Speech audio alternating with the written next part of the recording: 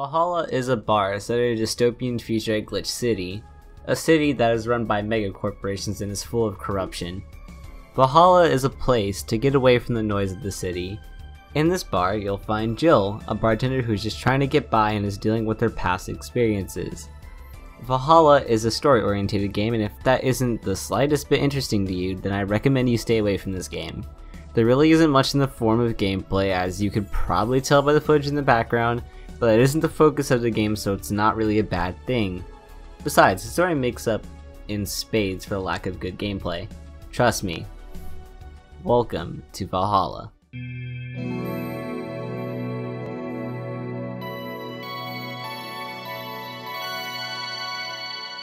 Valhalla's art style is very much inspired by the 32-bit generation of the 80s, evident from the way shadows are drawn on the sprites with an almost dithered effect in order to show a fade. Animations and drawings are well done, whether it's just the cat boomer's ears moving or the design of the bar. You can tell that quite a bit of work went into both preserving the art style and trying to make this world feel as immersive as possible. Everything in Valhalla feels well crafted to make a fantasy scenario feel as real as it could possibly be. There is one case I can remember of a repeated asset used in the bar, but I didn't even notice it until I just decided to take in the environment of the bar. I'm not saying it's hard to notice, but really only catches your eye if you're not paying attention to it. Not to mention the characters mostly block it. The way interfaces load up is very reminiscent of scan lines of CRT displays, which emphasizes the retro-futurism design that I think the developers were looking for here. But it doesn't capture the same ideas found in the 80s and 90s. The game actually uses a lot of modern ideas. When you look at trends found in the game, you can tell there's influence from modern day trends. This most definitely helps set it apart from other games with the retro-futurism design. Now, when it comes to music in games, there is a little bit of a trend of making the music in your game not noticeable, but rather just there to add to the atmosphere. Which isn't necessarily a bad thing, but unless your soundtrack is absolutely amazing in that atmosphere like Yooka-Laylee, it just comes off as white noise. Well, Valhalla does something I really like, and that is create music that would be listened to in Glitch City. This adds to the atmosphere while still creating a standout, noticeable music. The music in the game is excellent, just listen to the third track of the Second Round album.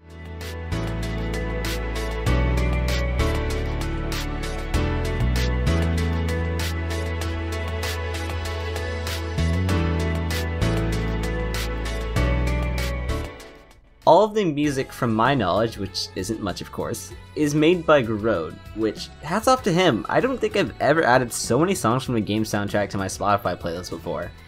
It adds to the world even more considering that there is a character who is a pop star you will interact with. You can listen to her music in game as well, such as Your Love is a Drug.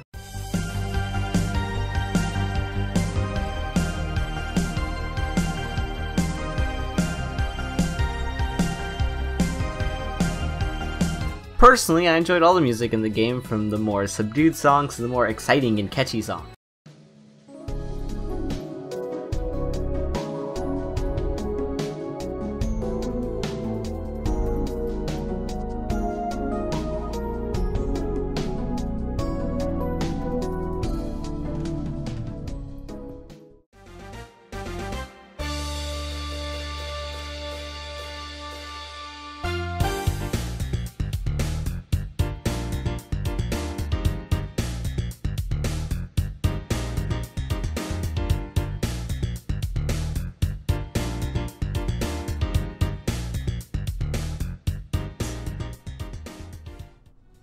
Everything comes together in a design that is well executed and an absolute pleasure to look at while still retaining that retro 32-bit design.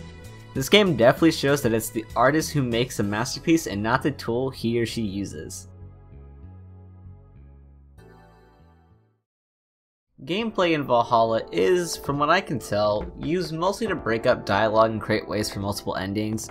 You are a bartender, so all you do is mix drinks and serve them. It seems really boring at times, but you can sometimes change the dialogue simply by serving a different drink than what was ordered, which is useful later on in the game. Or, if you pay attention, you can serve a customer a drink they really wanted. It's a good way to break up stretches of raiding while providing a reward for players who pay attention. Now, of course, this is a job, so Jill does get paid, which helps her pay her bills. something you do have to manage. Keeping track on bills is important of course, but if Jill doesn't get something she wants, then she'll have trouble focusing at work, which means Anna will show up that day, but I'll get to that in the story section. Gameplay is very much bare, but as I said earlier, this is technically a visual novel, so it's heavy on story and not much else. The gameplay that there is, though, is okay and serves as a nice way to break up from all the reading. There isn't much to talk about in terms of its gameplay, so let's just get to the real big one, story.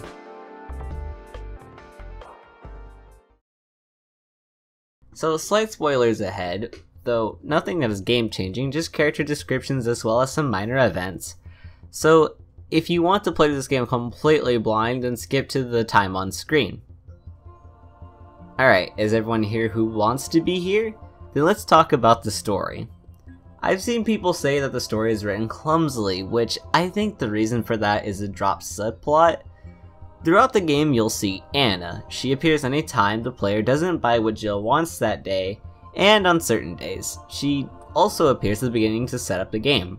She breaks the fourth wall quite a few times and can read Jill's thoughts. The problem is, it kinda doesn't go anywhere. Jill thinks that she's just hallucinating Anna, but another Lilim are sentient robots by the way, can see Anna, while no one else other than Jill is able to.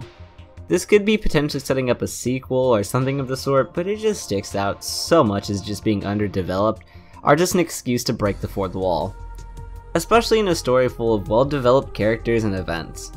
That's not to say that Anna isn't a well-developed character, but rather that she is just underutilized.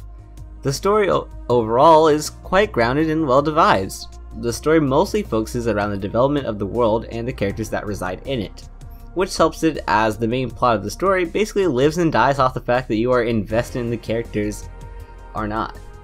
Many of the conversations in the game actually sound like authentic conversations, which in a world where throwing millions of dollars at a game produces this Sorry, my face is tired from dealing with everything. level of quality writing. It's funny that blocks of text that are well fleshed out and can be better at making a story feel more immersive than two people actually speaking and looking at each other with their cold, dead eyes. Who would have thought I'd actually be saying that the passion and care of developers with a low budget would be better at making a world than the mindless drones with endless money would be? Who could imagine? For the 1% of you that don't understand what sarcasm is, that was a joke. But it really is sad to say that a small indie developer is better at a world development and stories than the people who get paid thousands to do exactly that. The game's story is in general just feels human. The characters behave just as real human beings would.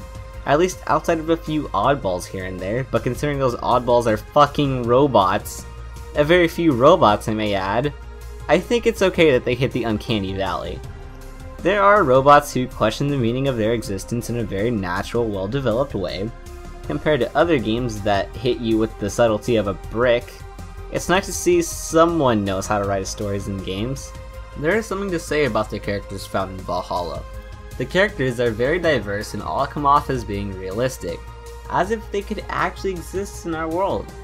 From your homosexual biker dude to robot sex workers who look like a child, okay, maybe that one would be really hard to find, you'll find no lack of diversity in this game when in terms of characters.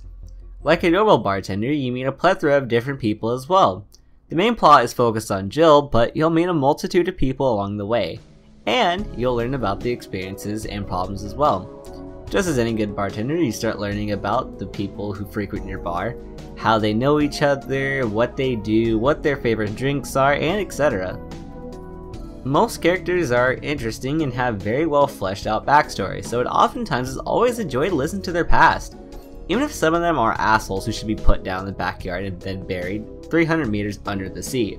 Yes, I'm looking at you, Donovan, the representation of the paparazzi. I get it, you're a cynical, heartless bastard, but can you stop being one for maybe 2 seconds? Or would that kill the asshole vibe you got going? Most of the game takes place in the bar, but there are sporadic times where you'll find yourself somewhere else. This typically doesn't happen till later on in the game, but it's really only done when Jill takes her break and talks to someone, or for major events or after. These moments are absolutely filled to the brim with character development, and before I forget, the world is also remarkably evolved. Even though the game likes to remind you that it's not the main focus of the game, the setting purely exists as context and to help give a place in society for the characters in the game. But what is there is fleshed out pretty well. From a corrupt mayor to all of the other problems of Glitch City, a lot of thought went to how the environment plays into the characters.